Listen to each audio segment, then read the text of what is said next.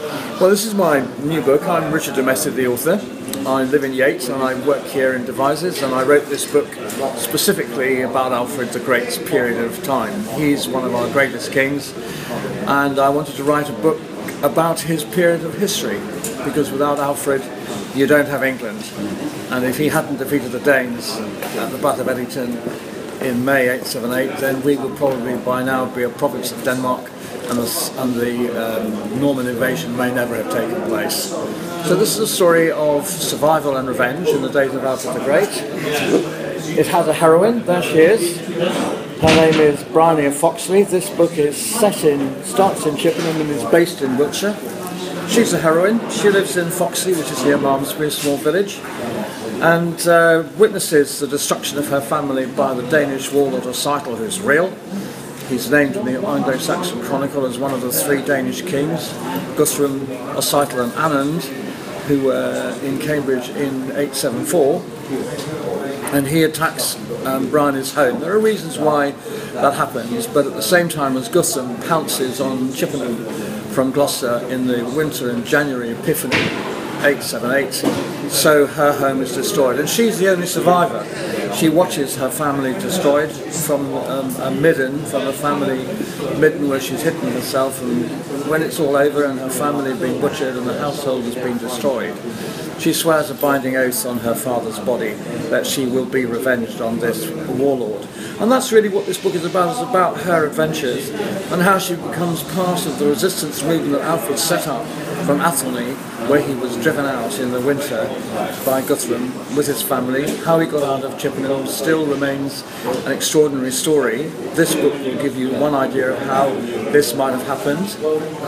And he went with his family. He'd come up from Winchester for Christmas. His wife had a baby at the breast. The weather was appalling, the worst winter the country had endured for years.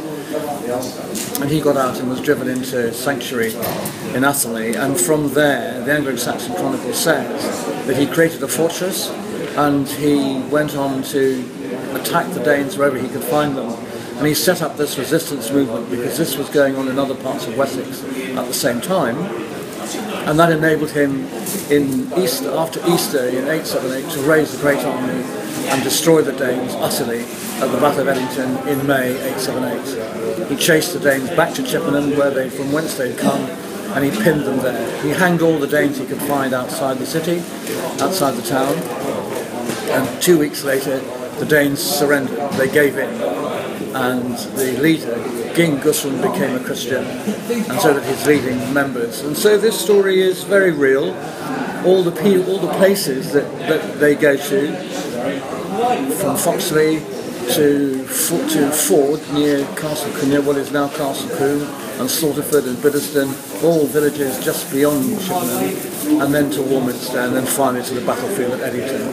So it's a lively story, and it's given me great pleasure to write it and research it. I've taught the subject for 40 years, so I do know what I'm talking about. It is real, and that's where I'm here now, selling my books. And how much is it, Richard? It's £9.99, and it's the first of two books. This is the first one, and ends with a cliffhanger. I won't tell you what happens, because that would spoil the story. And then the second book ends on the battlefield with an epilogue to follow it. Right, well good. And you can buy the book where?